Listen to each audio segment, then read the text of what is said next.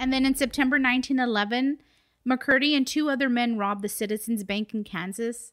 And after spending 2 hours breaking through the bank wall with a hammer, McCurdy placed a nitroglycerin charge around the door of the bank's outer vault. So the blast blew the vault door open, destroying the interior, but it didn't damage the safe inside.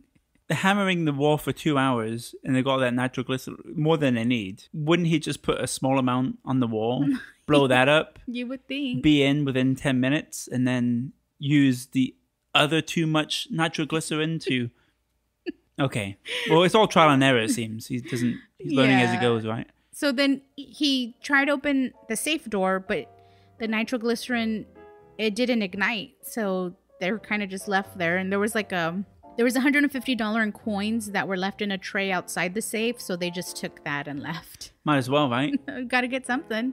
So on his final robbery, it took place on October 4th, 1911.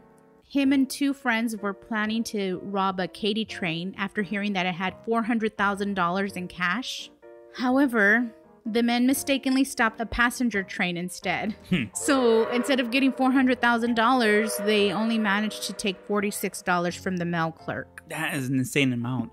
$400,000 now. Is a lie, yeah. This is 1911. Yeah.